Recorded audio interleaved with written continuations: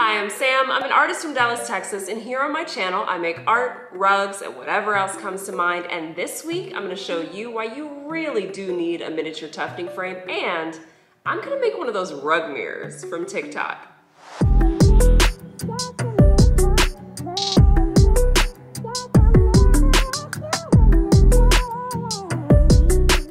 When I first started tufting, I got the starter kit from tuftinggun.com, which comes with a 2-foot by 2-foot frame.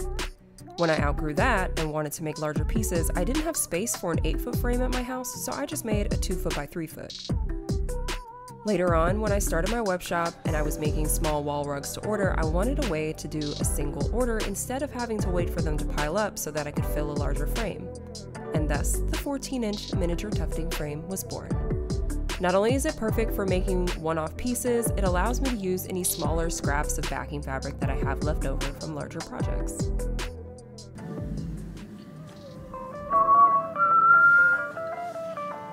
This weird scrap of just like random fabric, but it's perfect on this frame.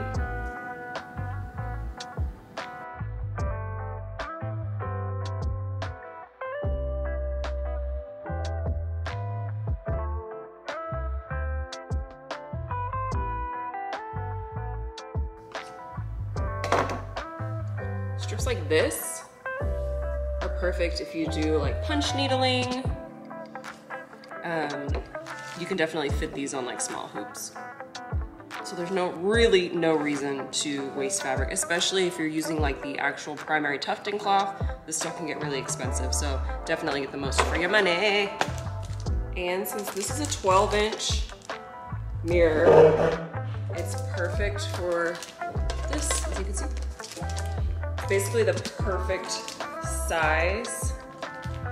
This frame is 14 by 14, so I really wouldn't do anything bigger than a 12 by 12. That gives you an inch of space all the way around, so you're not butting your gun too close up to the side of the frame. You've still got a little bit of space, a little bit of room to maneuver. So yeah, I'm gonna use this to measure exactly the size circle that I want. That way, I know it will for sure fit on here. Make sure there's no imperfections. Hello. Got soup on my chin, awesome. Yeesh. Wipe your face, Sam.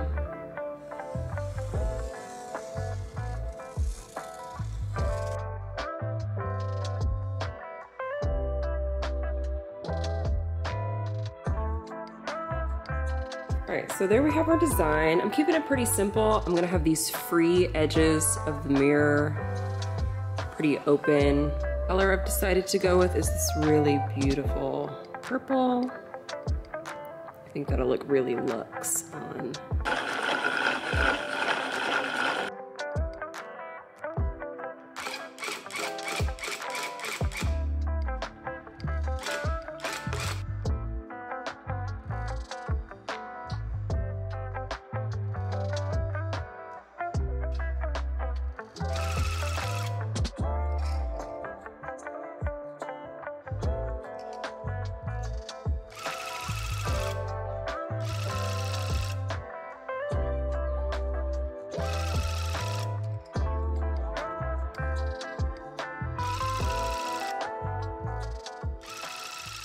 So yeah, that took maybe 7 to 10 minutes worth of tufting, and that's being generous, and I'm already done. I can glue this, let it dry, and have this whole piece finished by the end of the day. That is really a big benefit of having a small mini frame. You can use these awkward bits of fabric that you have left over from your larger frames, and you don't have to wait until you finished an entire 2-foot by 3-foot frame or a 6-foot frame and got it all filled up before you take a piece off. I'm already done. This is it. I don't have to worry about anything else. So I'm gonna get this glued, and I'll show you another way that I make that process go a bit faster as well. Ah! Ow! That hurt.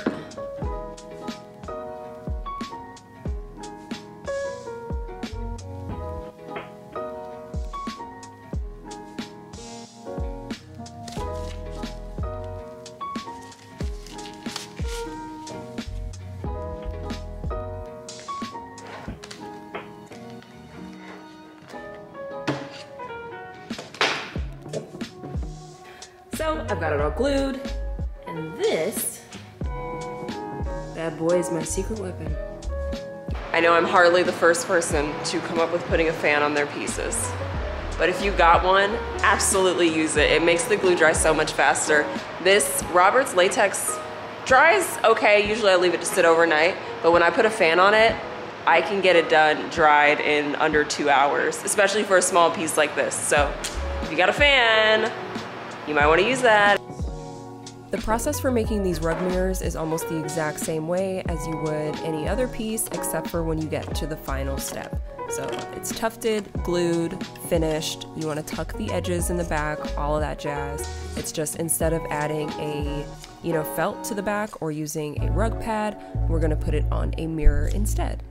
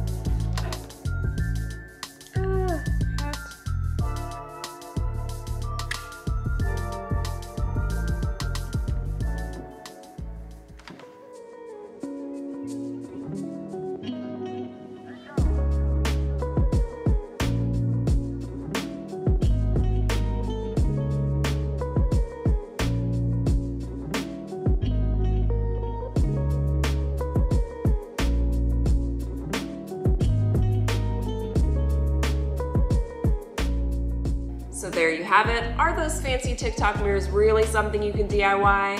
Yes, yes they are. Rug tufting is an amazing medium, and it is so much fun to see all of the new things that we can make with it. And I hope my take on a miniature frame helps you give new life to all those scraps of backing fabric you have piling up. If you liked my take on tufted mirrors and would like to support me and my channel, they're available right now at sammadethat.com. Thank you so much for watching. I really hope you enjoyed it. If you did, consider checking out my last video on how I made 22 rugs in 48 hours for my first pop-up shop, or subscribe and hit that bell to be notified when I post my next one.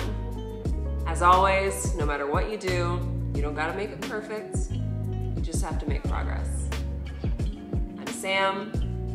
I made that, and you should make something too. Sam made that.